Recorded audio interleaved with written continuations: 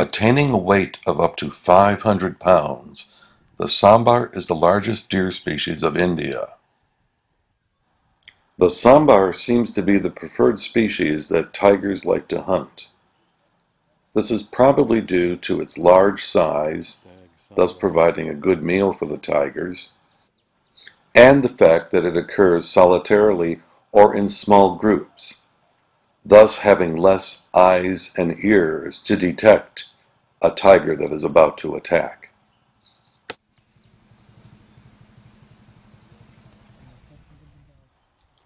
Although the mugger crocodile can attain a length of 15 feet or more, this particular individual, guarding her nest, was about 6 feet long. Is that a baby on her right side? The babies were no doubt hatching out at this time from the eggs beneath her, and she was assisting this process by digging down to the eggs.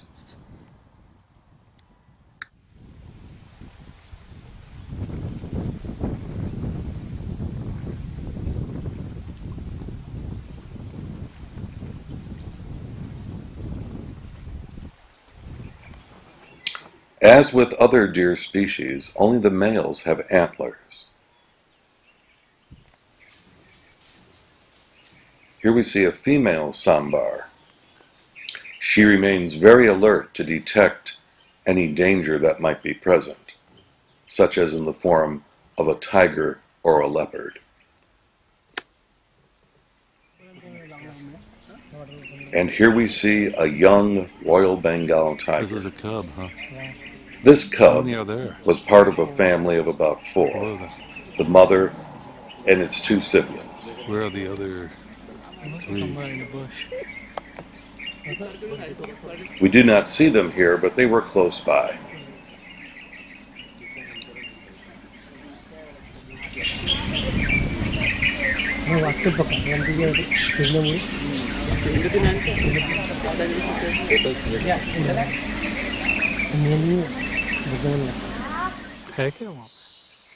A small troop of Hanuman langurs enjoying an early morning drink of water. They are also ever alert. Tigers and leopards will not waste an opportunity to kill Hanuman langur monkeys.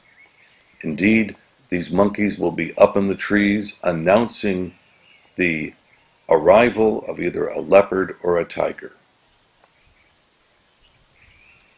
The predators do not take kindly to this announcement, for indeed they like to go about the forest undetected.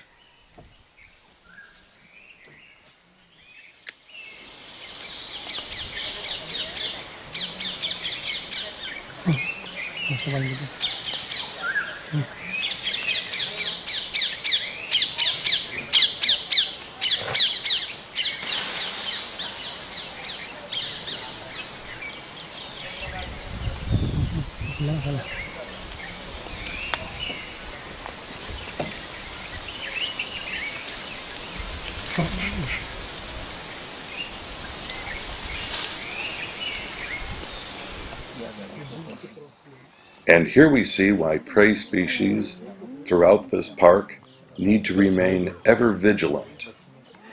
The tigress seen here is well hidden in the forest, and she could pounce out at any unsuspecting prey species that may happen along. See, we see the face here now. The tigress is very well hidden here. I sure hope so. Definitely. Yes.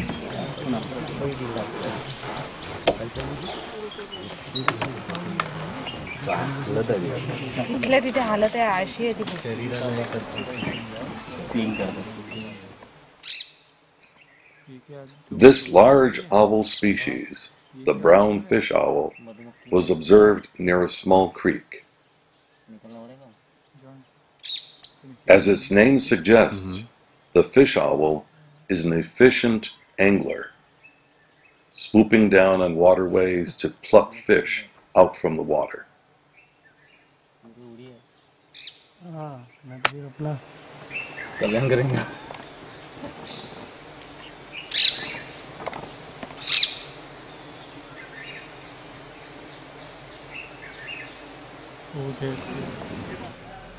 An Indian monitor lizard have a monitor is seen lizard. enjoying the warm sun as it sits atop a tree branch. A cold-blooded organism, the monitor lizard, like other reptiles, will use the heat that it absorbs from the sun to assist its digestion, thus increasing the rate at which nutrients can be absorbed from food that it has eaten. These jungle bush quail, always pecking about for food, only attain an adult length of about 6.5 inches.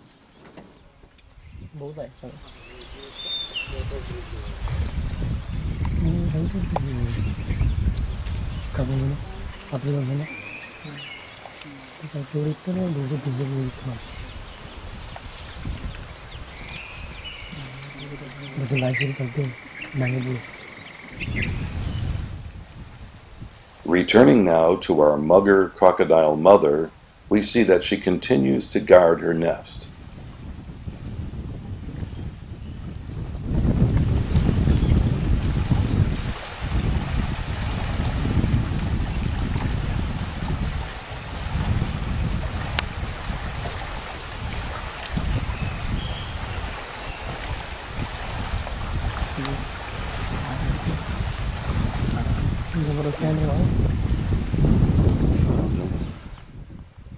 There are only 2 packs of Indian wild dogs, or dhole, that occur in Tadoba National Park. Here we see 2 members of a pack of 6 that are crossing the road. The Hanuman langurs are seen in the background watching this. And of course, Tadoba National Park is very famous for its population of Royal Bengal tigers. Here we see the tigress P2, as she has come to be known in this park.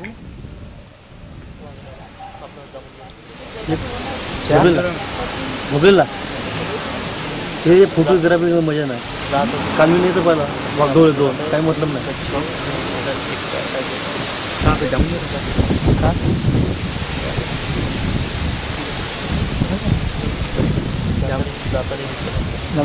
Second back lockdown पालू में निकाल हाँ back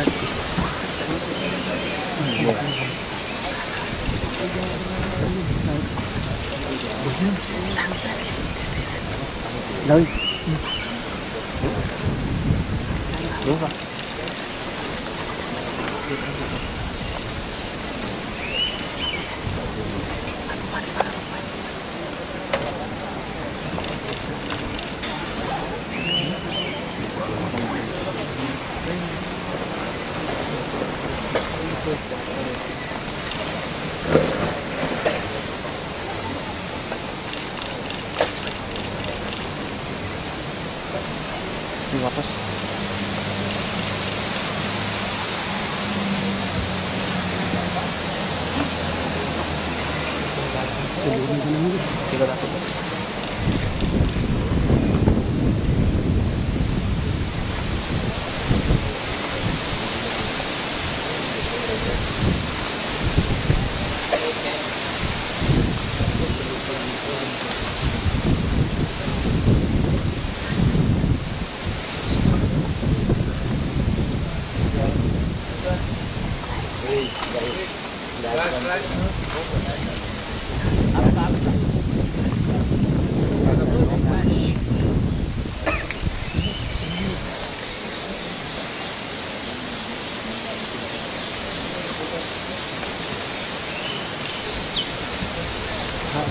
बोलिए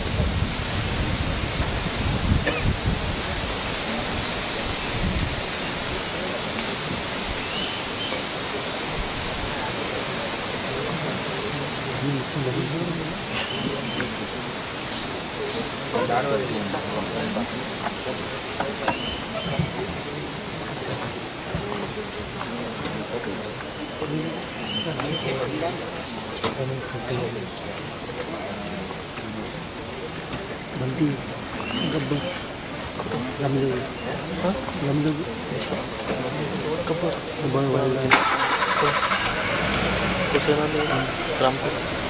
इकडे जात होता चल देखा ना मैं वो एक ही देखा मैं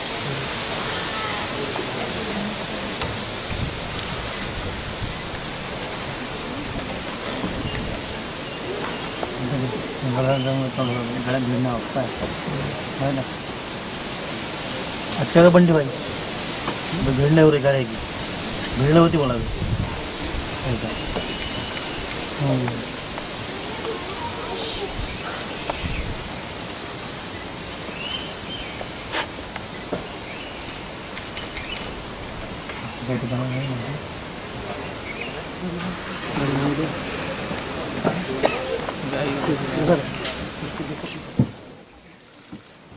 A couple of weeks after obtaining this footage, this tigress, P2, gave birth to several cubs.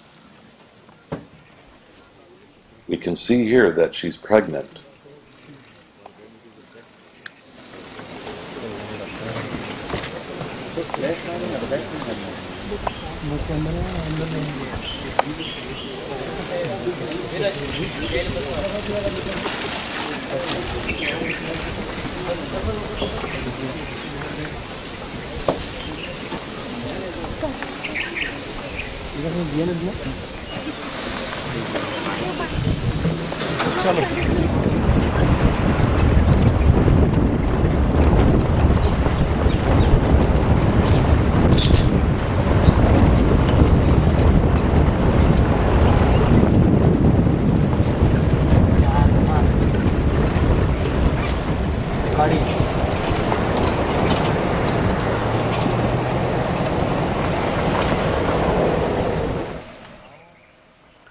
A small family of sambar deer makes its way through the forest.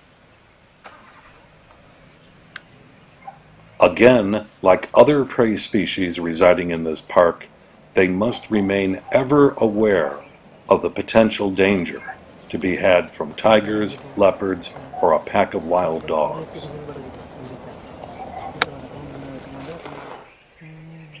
Returning now to our brown fish owl, we see that it has moved up into the trees. It is hyperventilating to keep itself cool in the heat of the afternoon.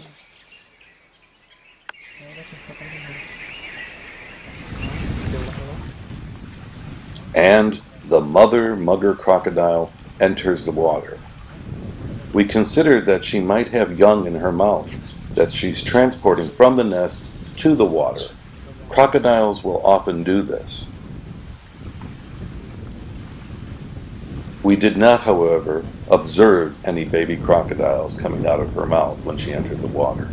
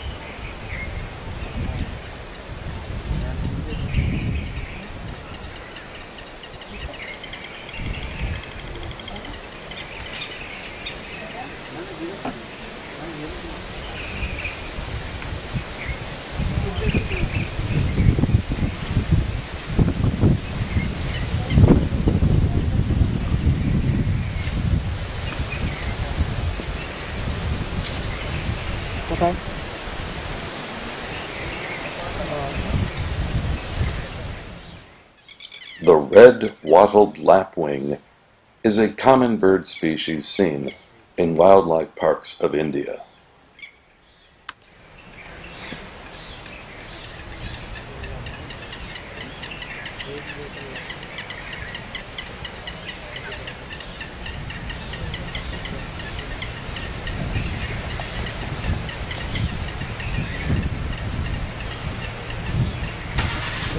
Look, look.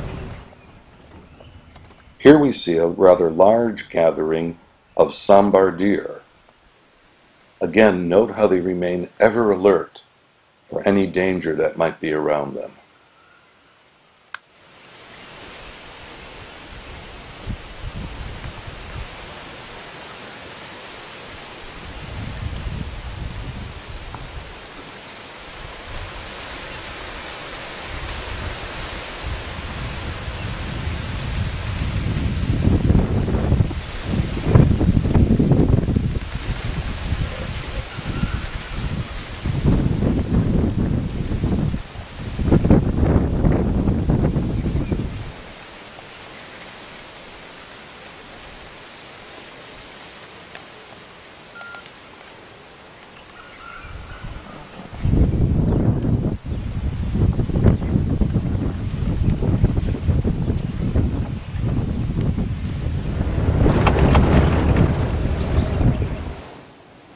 The Ruddy mongoose, attaining a length of about 2.5 feet, is the largest So here we have the mongoose Ruddy species of mongoose. India. Like other mongoose species, the Ruddy mongoose has been known to attack and kill even cobras.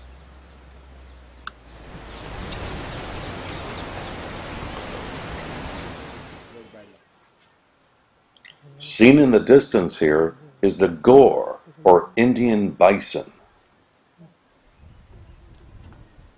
This large species, attaining weights up to 3,000 pounds, is actually a member of the Bovidae, the family including the cows.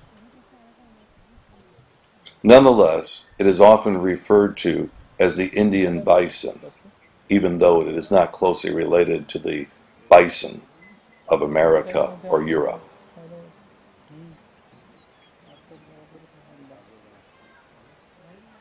These are lean, muscular animals and are very dangerous for tigers to attack. Nonetheless, tigers do occasionally kill them.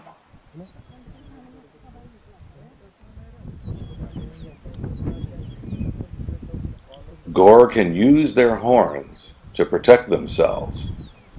Sometimes tigers get killed when they try to take down a gaur.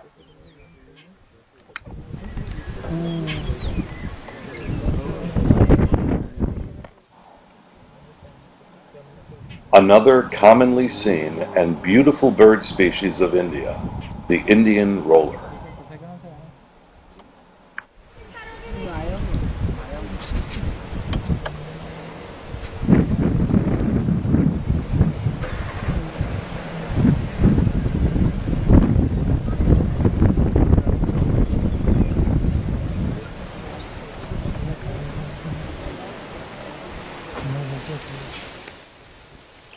The cheetal, or spotted deer, is the most abundant deer species of Tadoba National Park.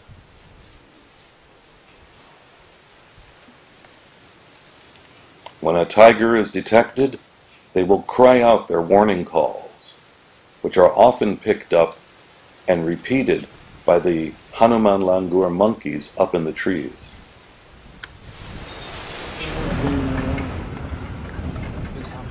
A very rare sighting indeed. The Indian wild dog, or dhole. Here we see a group of 6 of them that have taken down earlier this morning an adult sambar. I'll get him.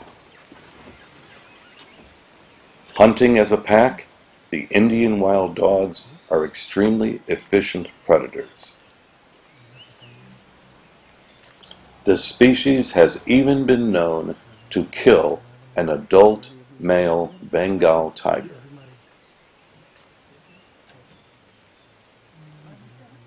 In one such incident recorded in the mid-20th century, some 25 Indian wild dogs were observed to kill an adult male Bengal tiger. They did this by some of the members of the pack keeping the tiger preoccupied, while other individuals snuck in from behind the tiger and took bites in its posterior sections. Eventually, blood loss led to the tiger dying. It should be mentioned, however, that 8 of the wild dogs were killed in this undertaking. The tiger did not go down without a fight. It did not go down easily.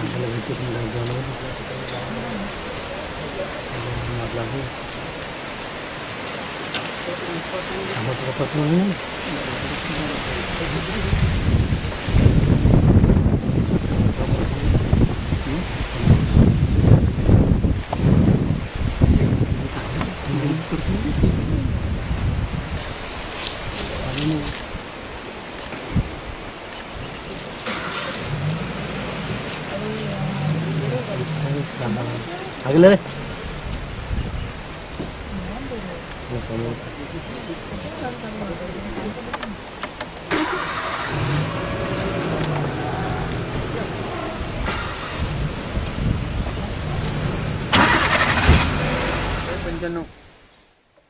Now, a question that often comes up with regard to the Indian wild dogs, and for that matter the African wild dogs as well, is, are these animals simply domestic dogs that have become wild? And the answer to that is an emphatic no. Indeed, some 4 million years separate the speciation of the lineage that led to the wolf, Canis lupus, and therefore the domestic dog, which is a derivative of Canis lupus, and the Indian wild dogs, the dhole. So these are very separate species.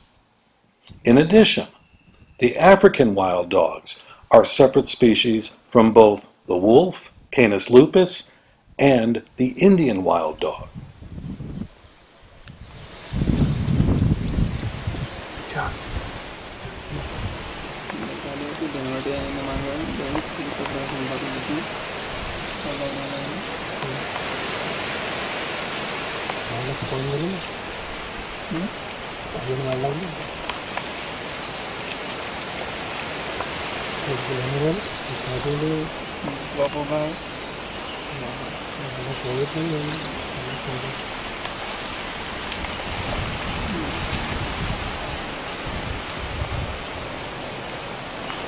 This is just great.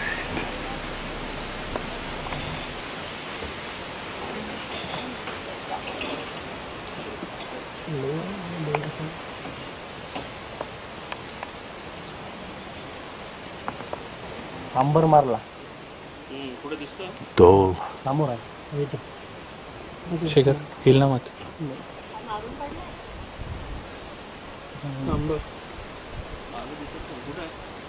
वो खड्डे में खड्डे में गड्ढे में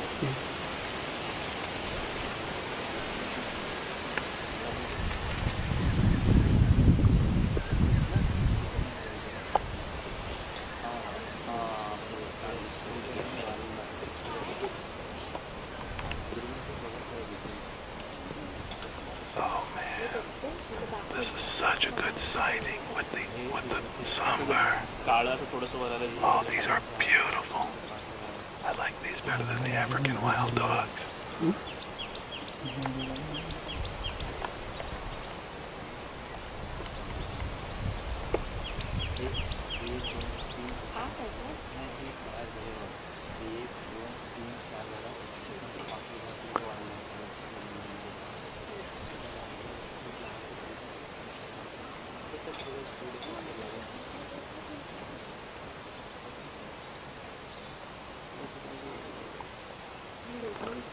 Is there another one?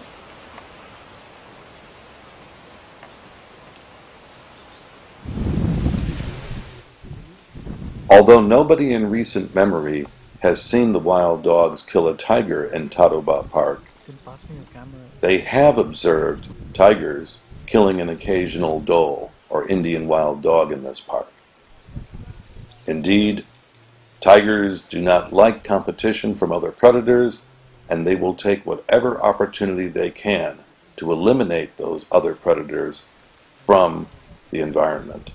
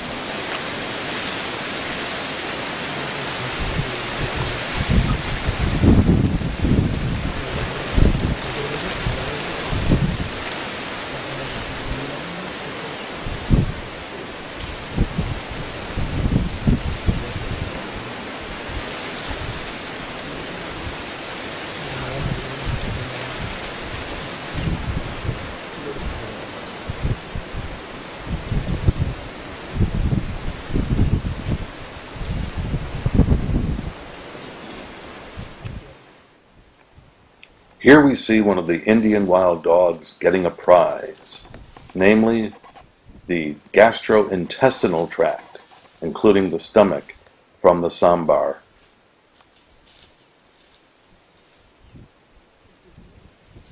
I have observed this same type of thing going on with African wild dogs.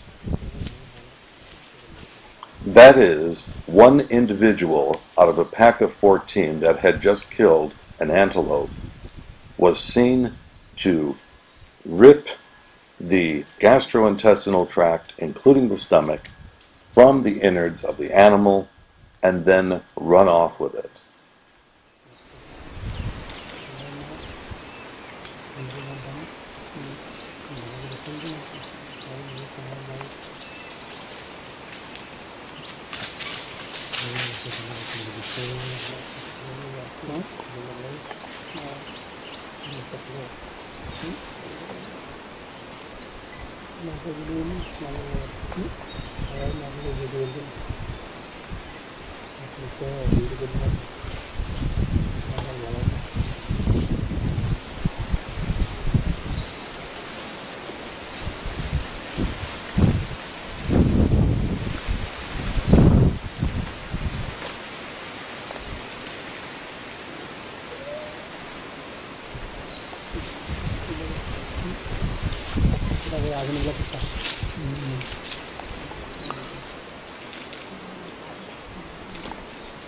Please move. Don't move.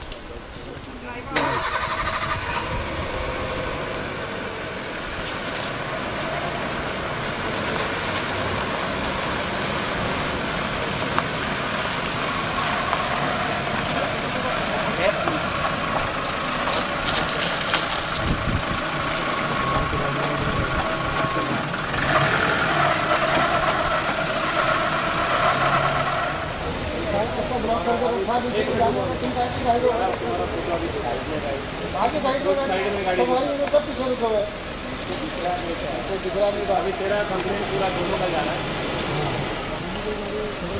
तुम खड़े थे, हम कंप्लेंट देंगे अभी अभी रिटर्न कंप्लेंट मांगा थोड़ा आगे में उससे गाड़ी का नंबर